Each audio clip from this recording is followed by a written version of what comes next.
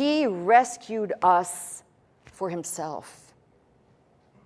I want you to think about that, because we toss around verses of Scripture, God so loved the world, and I tell you, move the world out of the way and put your name there. God so loved, put your name there, that he gave his only begotten Son. When you understand that, he rescued you for himself. Not for you, not for me, for himself.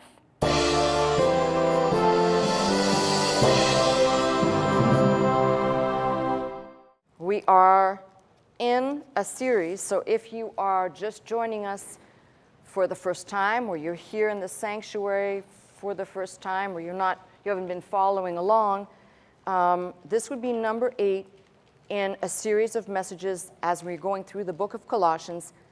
If you have not seen the messages that came before, tune into the network, go to the home page. They will be playing these as they become available in their edited form for the network. So just, you'll be able to catch up, and I've pretty much, that's my goal, is to keep replaying until people are caught up. So here we go. We're, as I said, in the book of Colossians, and today we will be looking at least starting to look at the 13th verse, which I will read right now. Kind of jumping in the middle, as you know, many of you who've listened to me, there was no chapter and verse when this was written by the Apostle Paul. It was a letter, so no chapter and verse, but for our benefit. Verse 13, who hath delivered us from the power of darkness and hath translated us into the kingdom of his dear Son. Let me go back for a minute, because last week we looked at, in verse 12, that hath made us meet, which I translated for you properly as he qualified us. So today, he qualified us to be partakers of the inheritance of saints in the light, a definite article. So today we're going to, it's a continuing theme, except I want us to focus on a concept that is basically throughout the Word of God, and that's darkness and light, that I'm going to use right now. I'm just kind of almost going to dump a lot of stuff on you before I get into opening up what we're doing here. So let me I'm going to try and follow my notes, which I, as you know, have a rare habit of not doing. So Jesus, his own words, he said, I am the light of the world, and went on to say, I am come a light into the world, that he that followeth me shall not walk in darkness, but shall have the light of life. And every person that was following our Lord, to all of those, and including to we who read it in this day, he says, ye are the light of the world. I have heard many people do much despite to this text. It is, we are the light of the world because of our relationship to Christ. Nothing we possess in and of ourselves brings light, but the light that we possess is Christ in us. That's why we talk about being in Christ. We become light, and that the light of the world. He goes on also to say, no man puts a light under a bushel, but on a candlestick. In other words, light cannot be hid. In the opening of John's Gospel, we read, in him was life, and the life was the light of men. Now, this is what's interesting to me.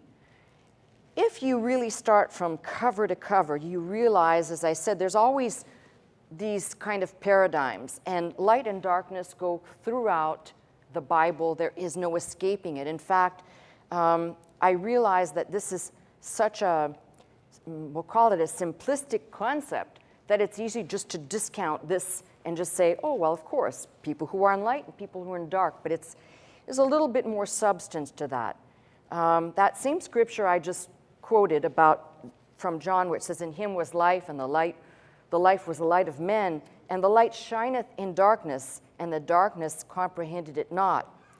And then it goes on to say, there was a certain man named John. He wasn't the light, but he came to bear witness of the light, that through him, the one who is the light, all men would believe. So it's interesting that maybe for John, more than any other writer, we're not in John's Gospel, but John, certainly in John's writing, 1st and 2nd and 3rd and Revelation, we have a lot of light, but don't think that it's limited to him. The Apostle Paul's contrast of darkness and light runs throughout Scripture, and we would do well to kind of, I want to say, load all of these scriptures at the beginning of the message to kind of see there's a lot of this. Failure to see how much is in the book is failure to understand what a weighty concept this is to be taken hold of. From the Apostle Paul, he says, if our gospel is hid, it is hid to them that are lost, in whom the God of this world has blinded the mind. And essentially those who would be saved, the glorious light of the gospel cannot penetrate them. Why? As again I said, the God of this world. So the concepts of, when we're looking in, for example, in the 12th and 13th verse of Colossians, there is this inheritance of the saints in the light, juxtaposed with the power of darkness, and the sum of this, where it says, being translated into the kingdom of his dear Son. So it is inescapable. We know that at the beginning of, in the book of Genesis, for example, we have the first utterance, even though we read the King James or any English version, but the way it unfolds is God did not say, let there be light. He simply said, light be, and it was. So what was even uttered in, if we want to say, before there was light out of darkness, but that utterance brought forth something into being, and from that there's a whole series of light and darkness. For example, the first day being separated, and he says with that advent becomes the first day, and we have the first night. And then the spiritual connotations that begin to develop thematically through the Bible. One of the early messages of the late Dr. Gene Scott, the raven and the dove, these concepts that are peppered throughout the book, and they are inescapable. So it's important to kind of get this down right. And then, so I've got more that I'm going to read to you, and hopefully you can just make notes here and there. But what's interesting is the Apostle Paul says there is no communion between darkness and light. So what I find fascinating is that in our last study, when it says he qualified us to be saints or partakers in the heavenly inheritance, he qualified us. This qualification includes something that happened to us where we were taken from one place to another. And this, for us, may be, the way I'm saying it, may be a foreign way of thinking. But even in antiquity, if you think about it, anytime somebody captured a territory, they would then transport the people and take them to their land. So, for example, the people that were transported, the first wave of those taken away in captivity, they weren't left in their land, they were taken away to Assyria. And the others that were taken away in captivity that went to Babylon, it was those that came to claim those people and to transfer them into their own kingdom, to assimilate them. This is what, when we come into the kingdom of God, this is what God is doing to us, and he has a method. A lot of people spend time, it's very frustrating for me because they waste their time trying to tell you about a specific time. I'm sure you've heard people in your lifetime try to tell you a specific time, and I mean no insult to anyone who would say this, but they'll try to tell you a specific time, specifically when they were saved. But in fact, to do that is actually to gloss over a long, we'll call it a long happening, for which we in the moment may become aware of, but we use the term, the theological term, prevenient grace, which means God was acting in my life before I knew he was. So it's important for us to kind of get this concept. We are not born light. We have never been born light, and anyone who thinks that we're born light doesn't understand theology. Our first parents were made, Adam and Eve, they were created, they were made light. But the fall, as I've said, and these are words I've spoken to you over the last 15 plus years, plunged the blueprint of humankind into darkness. And from that time forward, God's unfolding plan of redemption has been to show the people light. First, in the form of a deliverer. That deliverer for the Old Testament was Moses, but Moses wasn't the Messiah deliverer. He was only like a prototype to show people that God could bring people out of darkness, out of bondage from Egypt. So it's important to know one thing. The scripture says, God is light and in him is no darkness. Now, this is a little bit of a theological conundrum because the Bible says, let us make Adam in our image. God was speaking at that point, which means that we know unequivocally, first Adam, made in God's image, had to be light. That's why a lot of these old-time drawings, you'll see a radiant Adam and Eve in the garden. But actually, and I believe that's true, until the fall. And when we think about that, this is why we can jump into the New Testament when Jesus is talking and he says, regarding the eye, he says, if the eye be single, and there's a lot of problems with that word, but if the eye be clear, if the eye can see the truth, the whole body will be light. But the problem is, on our own, we don't have that capacity. So now, let me get into the text, because I'm going to do a little bit of translation, and we're going to look at how this all comes together. So, who hath delivered us from the Greek? And I want you to look at something. So this word, I'll just put, I'll write up here the translation, who. This word here is a very interesting word, okay? Erusato. Erusato. Umas. So, and us. I will tell you what this word, let's bring this down here. So your King James has the word delivered, hath delivered. All right, let's take a look at this. So first of all, let's do a little bit of word history here. So this word, in its origins, stems from an Indo-European group. And let's write in blue here, so those of you who are interested. You've got the Nordic waru. I know it doesn't look at all like that, but circle of stones around a grave, protecting a grave. In the, I'll just tell them to you because I could write them out, but it would take too long. In the Avestic, the word var, which is a castle or fortress. Sanskrit, varatur, which is protector. The Gothic is wargen, to resist. Wherein, to defend, from the Old High German. But this word appears from about the time of Homer in the Greek, carrying several meanings: to ward off, to guard, to save, to keep, to deliver.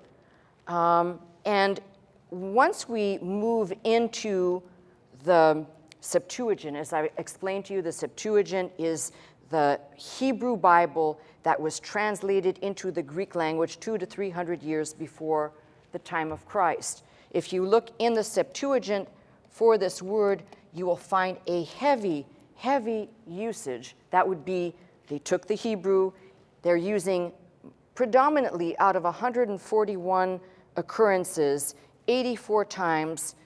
The equivalent for this will be essentially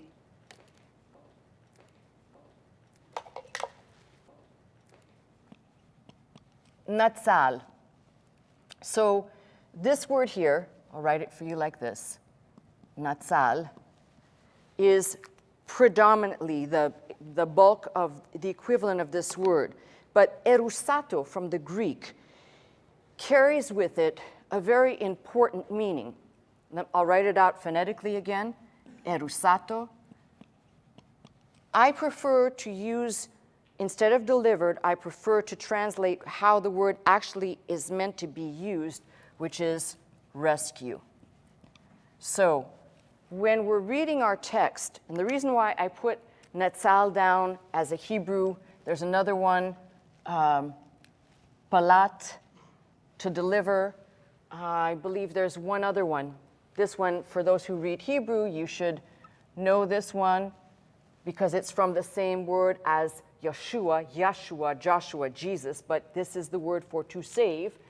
So all of these Hebrew words, in fact, I believe there's a total of 6 Hebrew words that when they went to translate them into the Greek, they used erusato for the bulk of the times, and then sometimes, in a lesser amount, the Greek sozo for salvation or to deliver.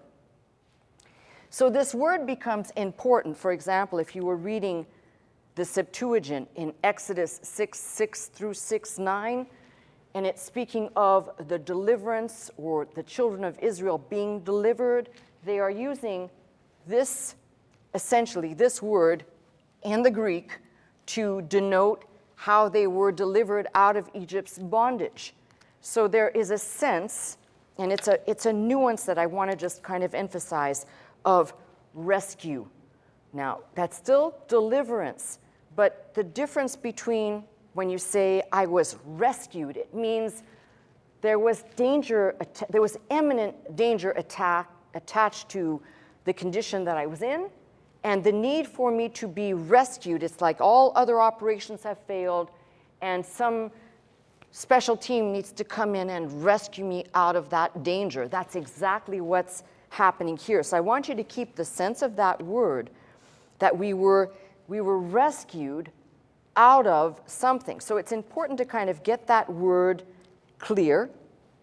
And then if you follow the use of this word, of this Greek word, erusato, from the time of Homer until the time of the Old Testament, you see a huge change, whereas in the Greek realm, there was more of an anthropomorphized meaning. It had more of the gods in caricature, versus when you get into the Old Testament and it has a theocentric, God-centered meaning attached to it. In other words, God would be the rescuer. And in fact, if you are to look this up in one occurrence, one time, you'll find that this is actually a name for God in the Septuagint, the deliverer, the rescuer.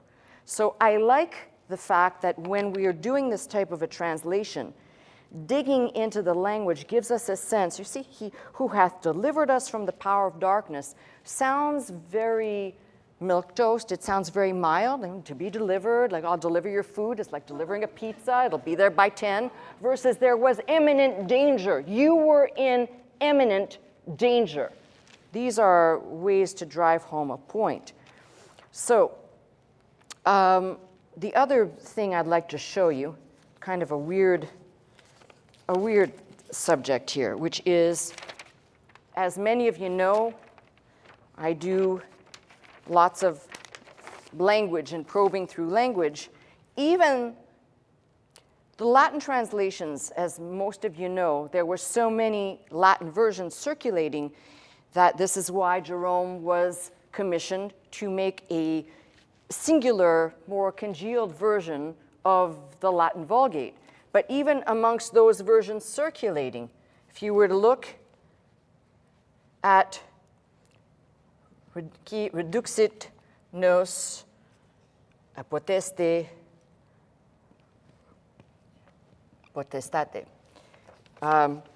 verses, I'll show you another version where, and I'll tell you what they mean too. It's probably important. Eripui, nos, and so forth. So we have here in this first one, who recalled us or who led us, and another version in this particular definition, which is save or deliver. So even there, they couldn't actually be in agreement. In fact, I found 5 different Latin words being used, which is kind of a little bit strange, to show you that no one person seemed to grab hold of the essence of this word. So this is the problem. If we don't think we were in imminent danger, the reality of our condition has not been made clear to us. I'm not sure that what I just said will make total sense, but I think a lot of times people minimize the idea that there's a threat or a peril. It's minimized because we don't see it. We're not living in that daily tension, in that daily threat, because it's not visible. Therefore, so when I talk about this subject, I believe there's a great difficulty, because surely if one doesn't understand where the risk is, you'd say, well, what does that do for me? So what were we rescued out of? Well, it says here, we were rescued out of the power of darkness. And this too also gets interesting. The exousias tous scotus, that exousias, right, or authority of darkness. And this is why I made you, when you were here last week, put that definite article of in the light, because if there is the light, there is the darkness. Defining something definitive, not something ambiguous and vague. The light is Christ, the darkness, the power of darkness is Satan. Now, in the day and age we live in, kind of interesting, you know, we refer to historical periods like the Dark Ages, right? The Dark Ages, that period when the Western Roman Empire fell, about 476, and the last emperor, Romulus Augustulus, is deposed by a barbarian. And historians looking back at that time began to call it the Dark Ages. There was the Dark Ages of the church, and a lot of, we'll call it keeping people in the dark. But the reality of this, and I use this as an illustration, is to look back in antiquity and say, these were the Dark Ages, is to not aptly look at today, because we're still living in the Dark Ages. Unfortunately, we went through the Age of Enlightenment, which was the Renaissance, the rebirth of philosophy and education, but we're still actually, if I was a historian now chronicling this day and age, I'd say we are definitely back in the Dark Ages. If we ever came out of them, we had periodic times. But we're back in the Dark Ages because, and it's even infinitely worse, because in today's society, if you ask someone, do you think you are in spiritual peril? The answer will be, I feel okay. I feel fine. I have a great life. Everything's good. Why should I worry? Why should I even think? And I know this teeters on the evangelist part, but I'm saying to you, this is the unfortunate part, or the lost part of a message that the church needs to hear and people need to hear. But unfortunately, because we live in a day and age of self-medication and self-medicating and self-information and whatever you want to call it, people are less apt to see dangers pointed out to them, because we have this kind of bubble we live in now. And that's why I said if you think we are living in an age of light, you're mistaken. Most people do not realize, because it's not even real to them, that there is a danger of the soul. You know, if you take the time, if you have a Strong's Concordance, which is the dictionary to the King James Bible, if you take a Strong's and you look at all the words, do a little research and look up all the words for darkness and all the words for light, and there are many of them, and you start looking up all the references, you're going to think exactly what I'm thinking, that it's very easy, even for those of us who walk in the light, to actually still be, in our minds, we're deceived. And I said, I'm not trying to get people to doubt their salvation. But here's what I want to share with you. Jesus says to his disciples, if my words are in you, essentially, and you love me, you'll do the Father's will. You'll basically, these words will live in your heart. You won't reject them. Now, the vast majority of people think that church is religion or religiosity, and as long as we go through the motions of doing something, we're light. But the reality is, until we are connected to desiring to please the Father and to see Jesus for what he is and to see what we actually are, the light does not come on. The light will not even be there. You and I deceive ourselves, and that's one of the names of the devil. He's the deceiver. the accuser of the brethren, the deceiver, the tempter. He leads us sometimes to believe a certain thing. And when we talk about being rescued out of this power, authority of the darkness, we're not just talking about going from a dark room to walking into the light and saying, oh, give me a minute for my eyes to adjust.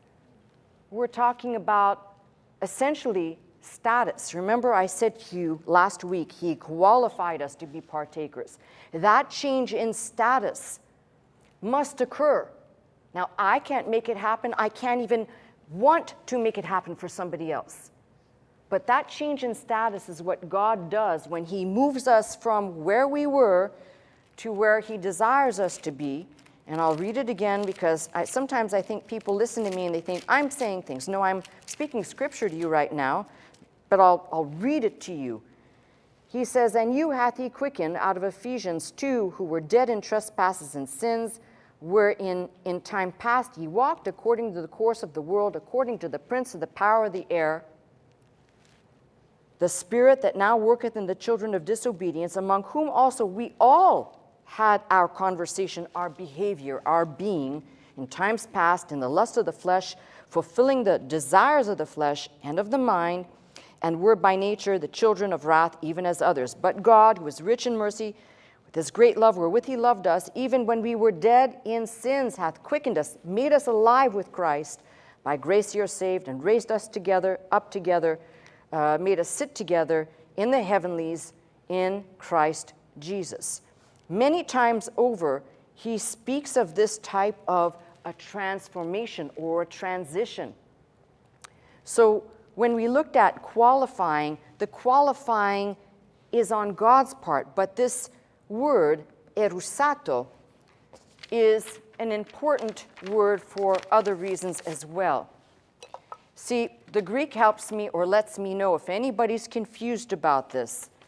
This word, let me write it out the way it appears. Erusato it's a verb in the indicative, which means it's factual, and it is, I'm going to put this here. It's a deponent. But what that really means is it's a middle deponent. There's no active in this case, but I'm just going to simplify it and say, he rescued us for himself. I want you to think about that because we toss around verses of Scripture, God so loved the world, and I tell you, move the world out of the way and put your name there. God so loved, put your name there, that he gave his only begotten Son. When you understand that, he rescued you for himself. Not for you, not for me, for himself. Now, why would you run the risk of trying to rescue someone who maybe doesn't even know that they need to be rescued? Because you know what happens. You've seen this before. We've seen this on the news. People trying to save somebody that fell into a rushing body of water, and the person is flailing around and doesn't really understand in the moment of panic that somebody's trying to help them, and they end up taking the other person in the water with them. Usually, we don't have the capacity until God puts that light in us to know, I need to be saved. I need to be delivered. I was needing to be rescued from myself, but not for me. When that becomes clear, I'm not sure how anyone could treat God casually if you really believe you were rescued. And this is the problem. This is the actual problem.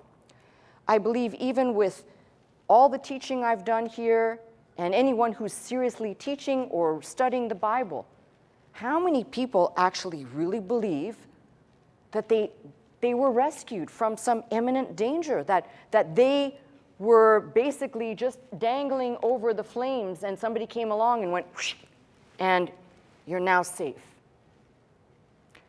It's hard to say. I'm not going to put words in people's mouth. I'm not going to say, oh, well, it seems like. But it certainly does seem like it's treated very lightly and very casually. And I can speak for myself, and I've told you this before. I can't speak for you. I don't want to speak for you, but I can certainly say that I didn't know. If you backtrack, let's say in my 20s, my early 20s, I didn't think I need to be rescued. I thought it was okay. I thought I was doing great. The world was great. I'm good. Everybody's good, right? Then you begin to step into the light, and the light begins to fill your soul. And for me, this is now several weeks I've done this. This is not self-abasement. A person who used to attend here who was not truly understanding when I used to say, I'm nothing. I was nothing when God found me. Then the only thing that I have going for me is Christ in me. That's all I have going for me.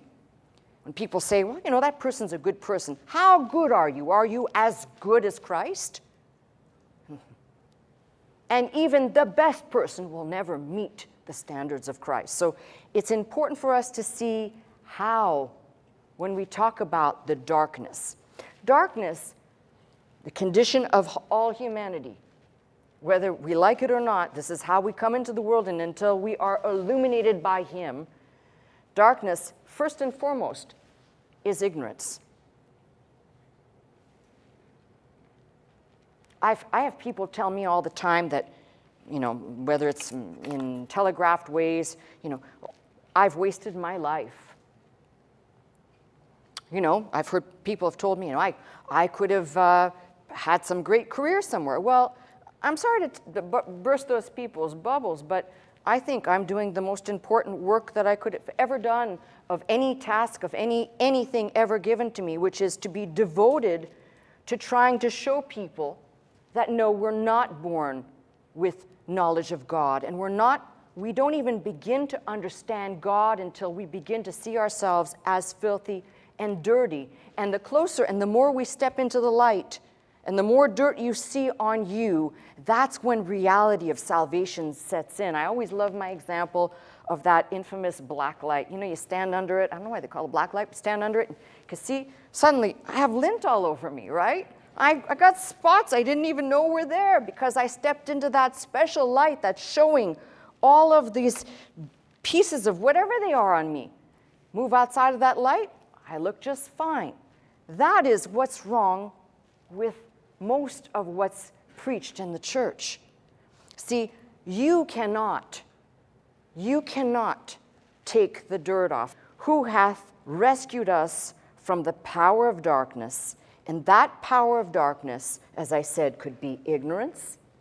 Definitely, the power of darkness includes sin. That doesn't mean that when I say that I sin, you sin, even though we're saved. We're sinners being saved by grace. But it's the type of thing that failure to recognize what the Scripture says, all have sinned and fallen short of the glory of God.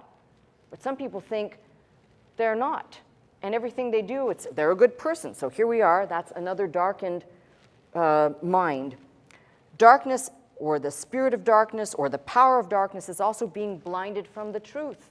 I just quoted Corinthians. The God of this world, referring to Satan, hath blinded the mind of them, or those who would receive, so that they cannot receive.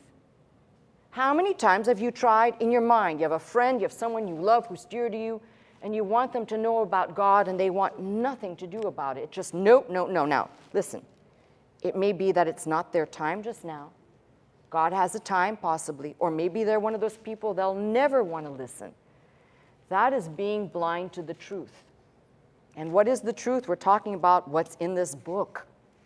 There is the darkness. Several times you'll read about cast into utter or outer darkness. There'll be gnashing of teeth, referring to a future eschatological time, but speaking of a future that will be in darkness, separated from God. That is the essence of all of those sayings, eternally separated. So when it says He has rescued us from the power of darkness, I want you to take all those concepts I just said and realize any one of those fits the bill, but there's something more important here. There is a word up here, exousios. So that power,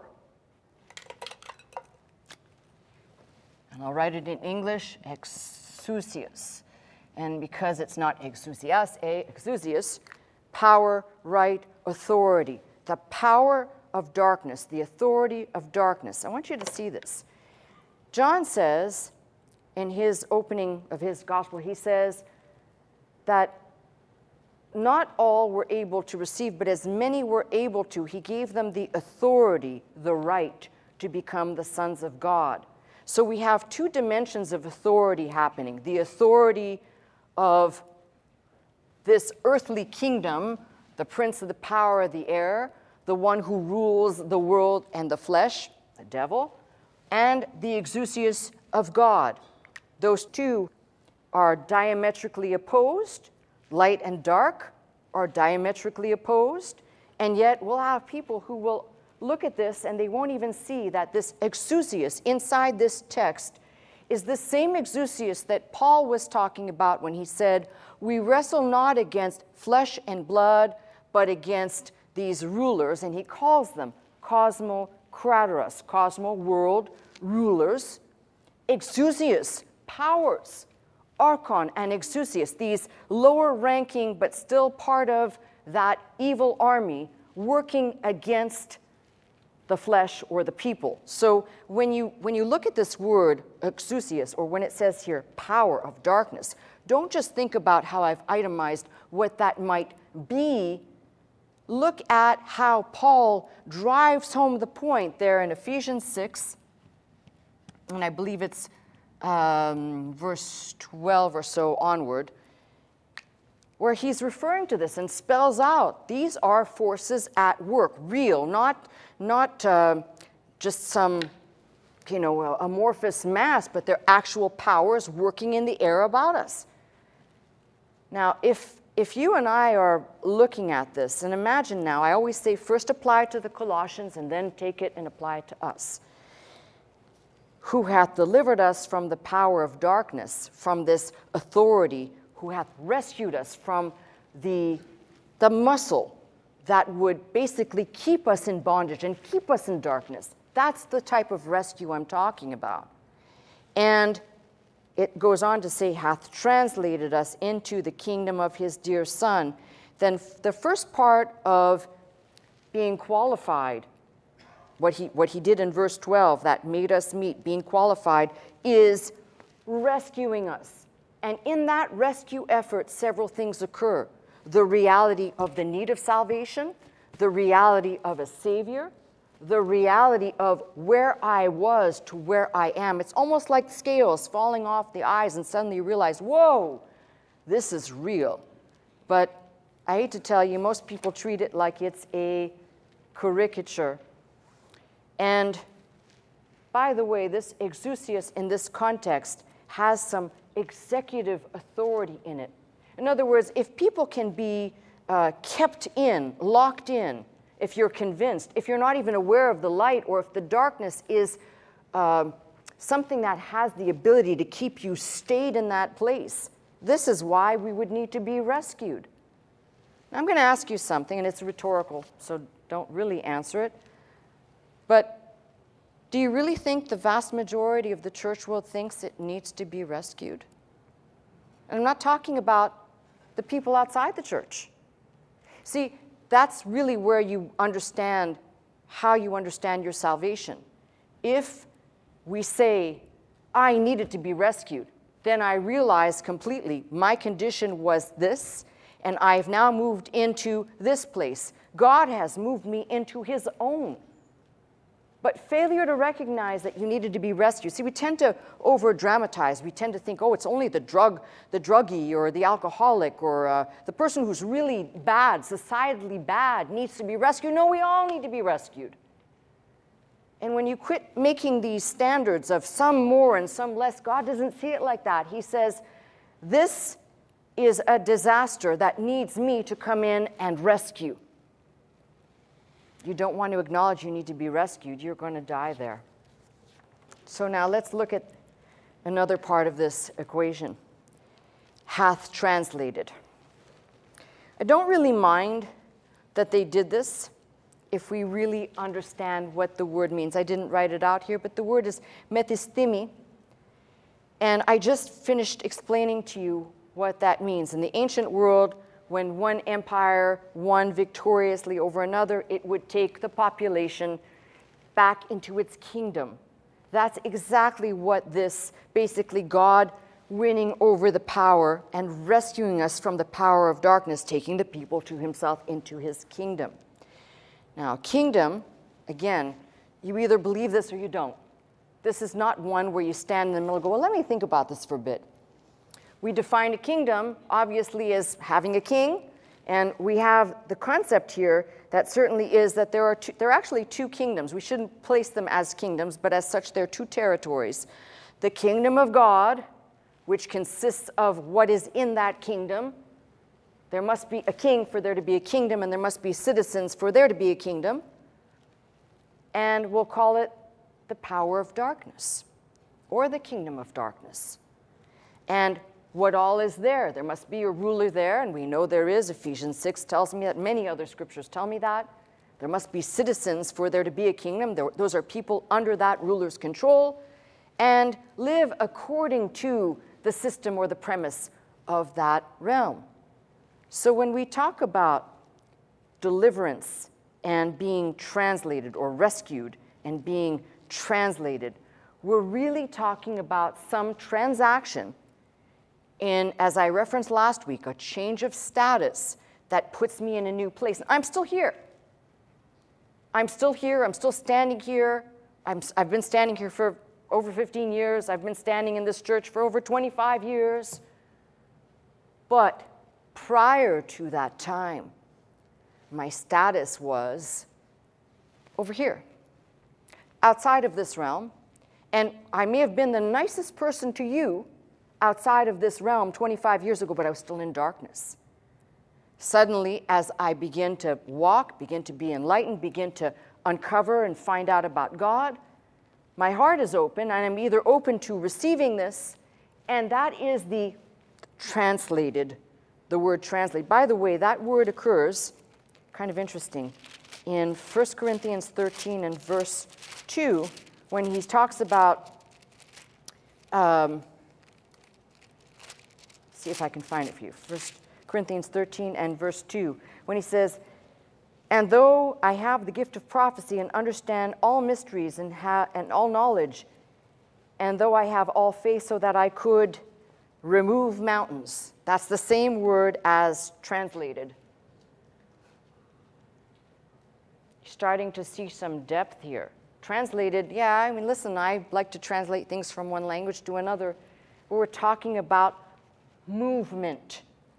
Real movement, not imaginary movement. Now, you may not feel like you've been moved into another realm, but just by the simplicity of your faith in Christ and wanting to build that relationship with him, you have been moved.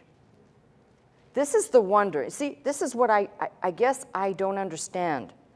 Who would want to stay in darkness? I don't understand that. Furthermore, if you want to take it to one step further, this is what I love about the Bible. If you read enough stuff in here, you're going to see some very cool things. So we're talking about being rescued, right? And being moved into another realm. In Matthew 6, when Jesus is teaching his disciples to pray, in that prayer that people call the Lord's Prayer, which is not the Lord's Prayer, it's the disciples' prayer. In the 13th verse, 6 and 13, lead us not into temptation, but deliver us from evil. That word deliver is the same erusato, rescue us. Some translations read from the evil one. So don't think this is just the Apostle Paul's anomalous nuttiness. This is through the Bible. And it is a battle for the soul, and failure to recognize this as a real battle puts you in the realm of people who basically, if you're not understanding, you're still in darkness, because that ignorance equation plays out heavily. Now, I bet you I could step into, and there's a particular church I'm thinking of, because somebody sent me a commentary on a particular pastor. And listen, I'm not into the art of picking on people for the sake of, okay? But I'll tell you what I find grossly offensive. I find it grossly offensive when either a man or a woman, don't care what your gender is, start to use this book to manipulate people for their own doctrinal ideology. This particular pastor, and I know it's true because he's got a long history of this, is condemning, again, I deal with this all the time. Do I look like I care? Really? There are things to care about and there are things to just not care about, but I'm sharing for the sake of showing you how ignorance, even in the church, prevails.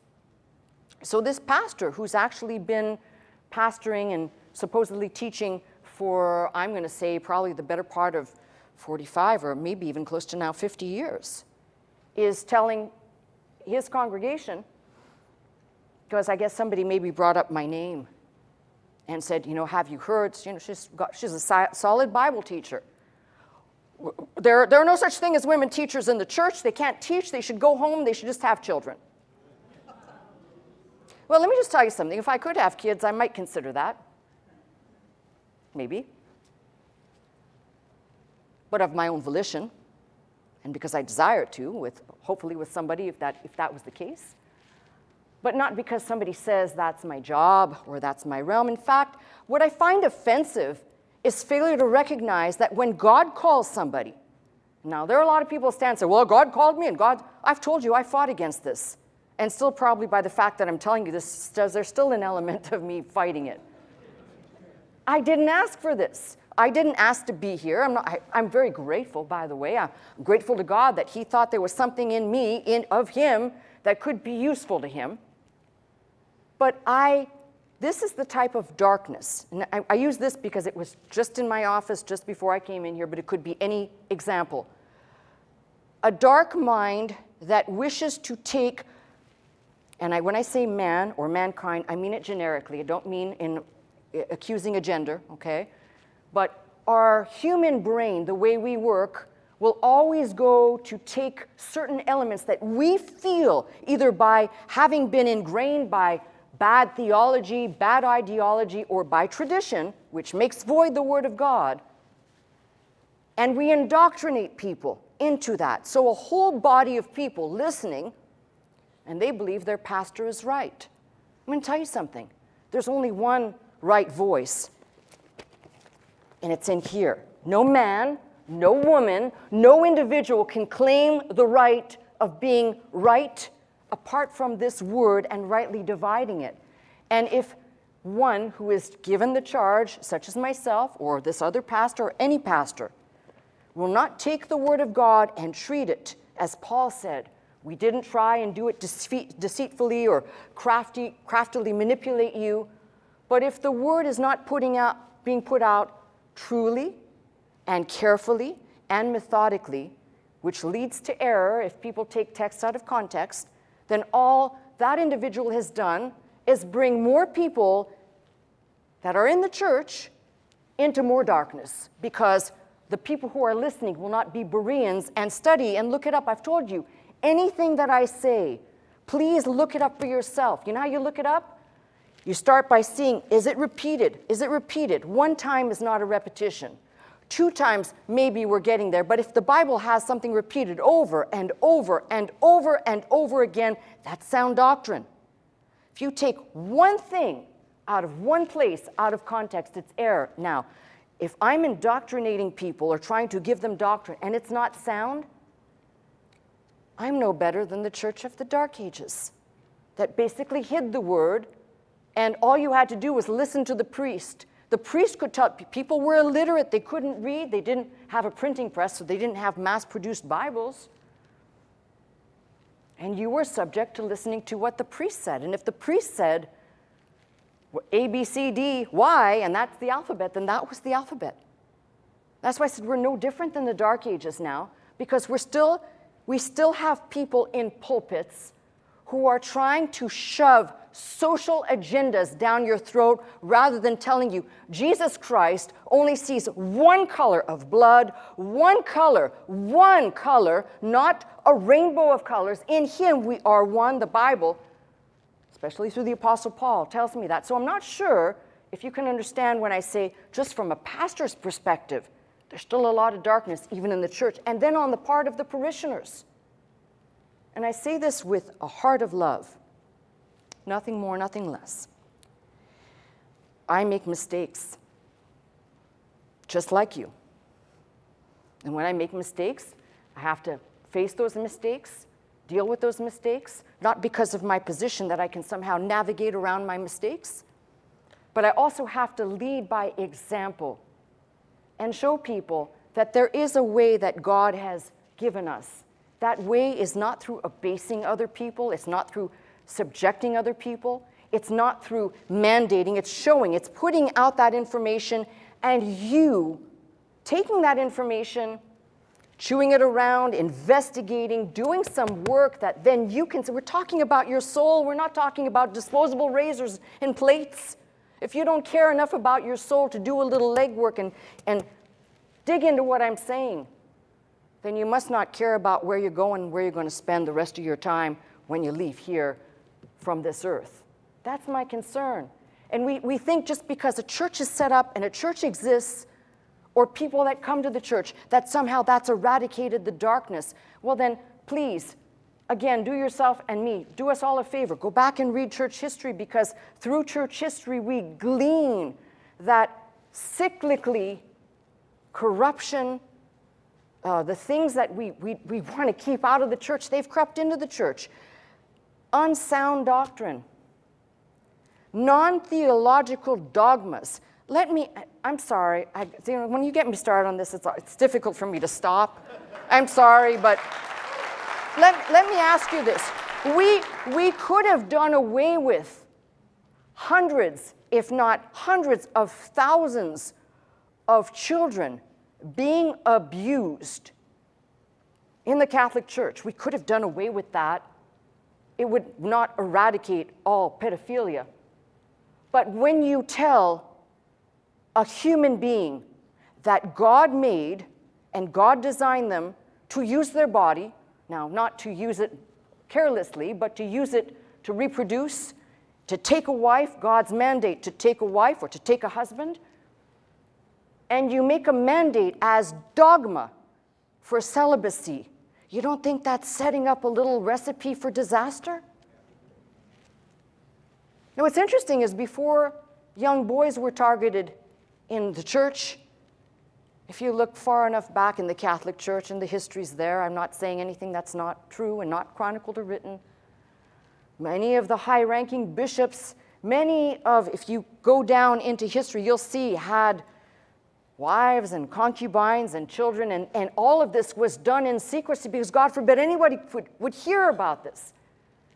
We're living in as dark a time, if you think about it, because we've not changed our ways. Now, this is not the Catholic Church, and the Protestant Church has its own issues, trust me.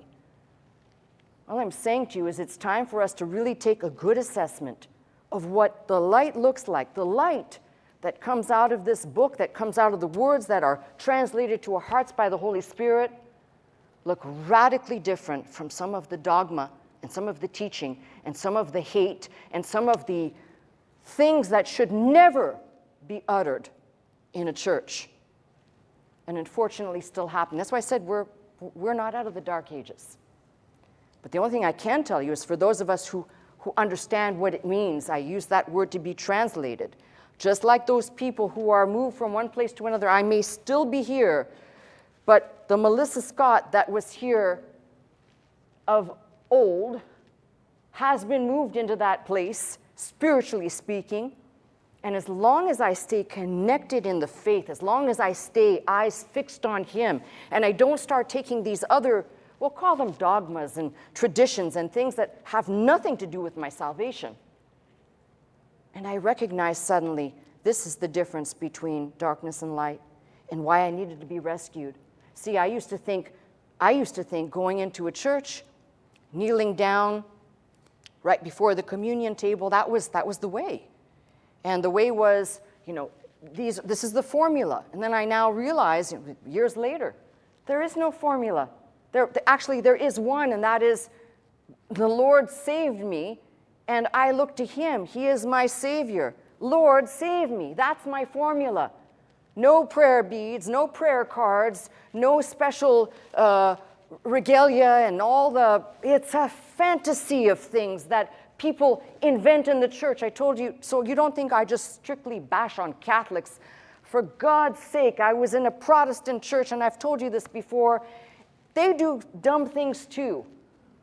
Okay, you want to know super dummy movement here? I told you, I think you might have been with me, the waving of the flag, to move the Holy Spirit around.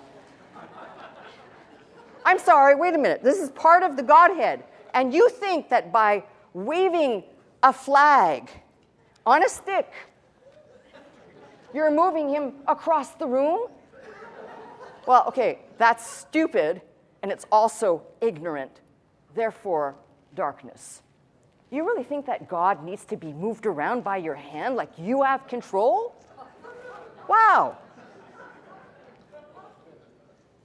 I was there, I saw it. And then they start singing the song, Breathe on Me. And I decided, exit stage left, friends. Don't want anybody breathing on me right now. I'm done with that thing, right? So all I'm telling you is this. It's our responsibility. Each person is responsible to understand this. It doesn't mean you have to understand it perfectly, but the understanding between darkness and light and the power of darkness, the exousia of the Greek word skotos, is all around us. Don't think that you have to go into a dark place to find it. It is even in the pseudo-light. So, to those listening to me, be vigilant. Be vigilant enough to take it upon yourself that when doctrine is being preached or people are delivering on, you can listen to many people. Many people here also listen to other people. I'm not the only person speaking the word of God. But you make sure that it's sound and it's not some elitist little group here that says, well, we got the message and the rest of you don't. Or that there's, as I said, a deception of darkness, that is perverting God's grace and his message. I will stand here, and by the way, I would welcome this particular pastor, and he's not alone, by the way, but I'd welcome him. He's too much of a coward to stand in front of my face and say those things to my face. See, the problem with that is called hypocrisy. Now, one thing I'm not, at the end of the day, what you see is what you get. And some people say, well, you could be a little bit more spiritual, and you could be a little bit more this. Well, it could be a lot of things, friends. But there's only one thing I'm worried about, I'm concerned about. And that's, is God's word being delivered? I cannot make people eat. I can claim the scripture, taste and see that the Lord is good, but I cannot make you ingest. I cannot make you masticate it, and I cannot make you say, wow, this is awesome.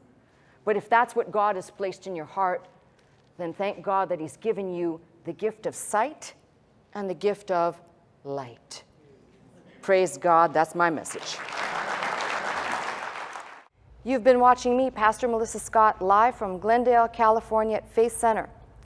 If you would like to attend the service with us Sunday morning at 11 a.m., simply call 1-800-338-3030 to receive your pass.